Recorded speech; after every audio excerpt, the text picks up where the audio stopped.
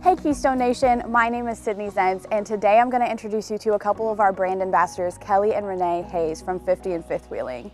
We're working on an insanely cool project right now, which is reorganizing this Raptor right behind me. We're going to be using M-Design products and completely reorganize this RV. Hi guys!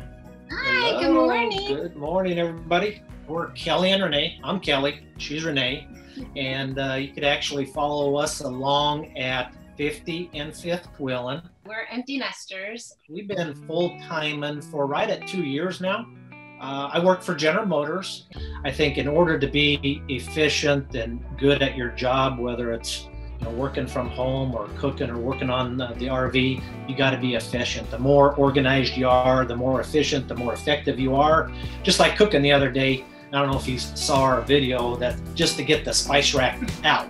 But this is a little bit tricky, so I have to take out the measuring cup. I did find this device for knives, but you have to take that out, and then you kind of pull this out to then get to your spices. We certainly have a lot of solutions that can help you with the things that you've been talking about. I think what's important for campers or RVers is proper storage. So, we need things to remain in place as we're going down the road. Kelly came up with the idea to put canned goods in here, which has worked out great, but when I have a lot, and then again when we're going down the road and we're on a hilly area, when you open this door, all the cans fall out. Classic RV problem. Yeah.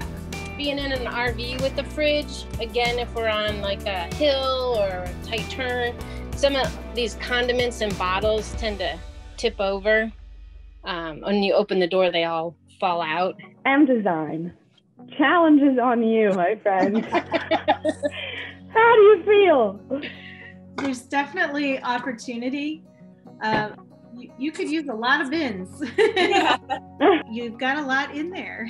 I'm always trying to thin. She's done a good job. We started with, we think, moving from 3,500 square feet down to less than 300. She's done an outstanding job. And it's a process. we just need the help to take it to that next level, and that's what we're looking forward to, is trying to maximize the space.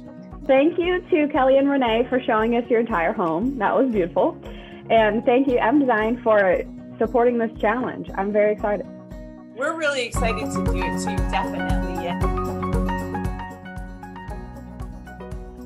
Tomorrow we're going to show you how this whole process started. We're even going to show you behind the scenes at M-Design headquarters and show you the product that was picked out by experts at M-Design.